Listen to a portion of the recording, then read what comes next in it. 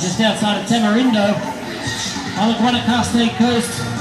Absolutely unbelievable. Conrad Salt coming out of about 22nd lead. How do you go, man? Oh yeah! Another one of our Spaniards.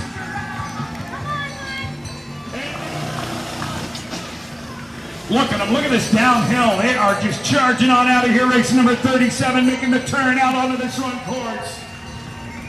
I tell you, having all these athletes be so close together makes this such an exciting race because nowhere can you ease up. I mean, you are constantly go, go, go, go, go because there's somebody sitting right on. Run down and easily podium top 5 if not top 3. See Mike Fine put some ice on his head from Canada. Mike Fine just ahead of Mike in the green, number 21 from France.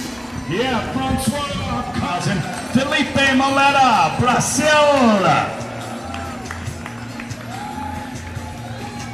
This really is so exciting, guys. Come on, boy.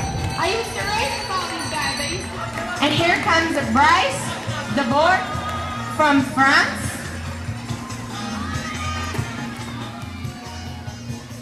Okay, so keep your applause going for all of these athletes just running frantically through our transition as well. In 2004, he won the Olympic Games in Athens in Greece.